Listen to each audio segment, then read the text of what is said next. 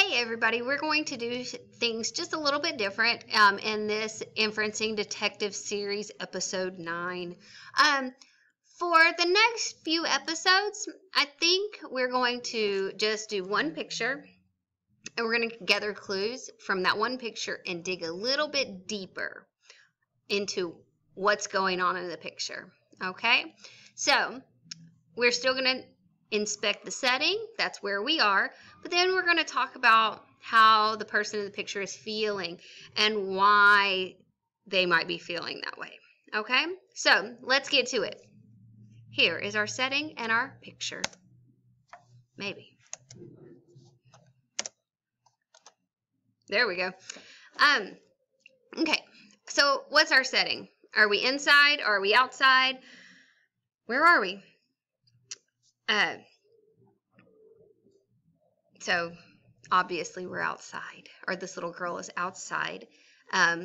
We got to look at how she's feeling, and we're just going to go on our clues that way, okay? So our setting is we're outside. Clue number 1. How does she feel? Look at her face.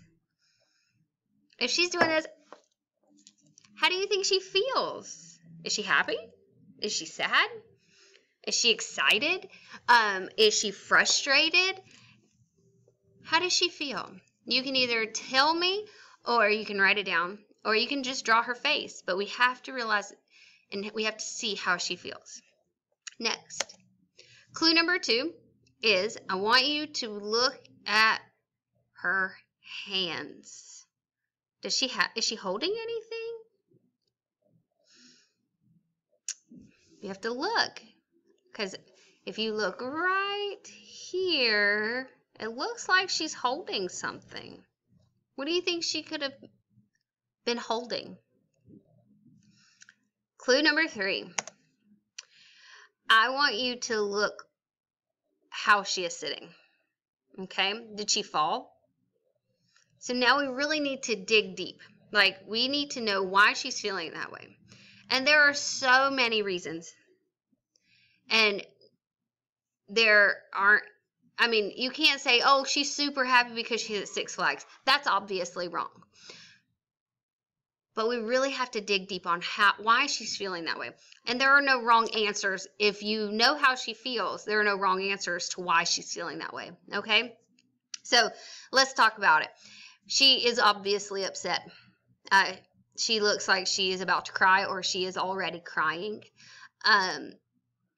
Some guesses or some inferences that you could come up with is this could have been a balloon string and her balloon went away.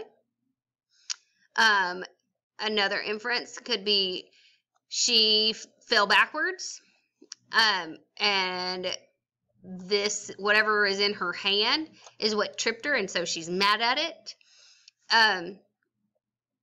Could be so many other things. I want to know what y'all came up with, okay? So either write it down or talk to me about it. And that concludes episode 9. Bye, guys.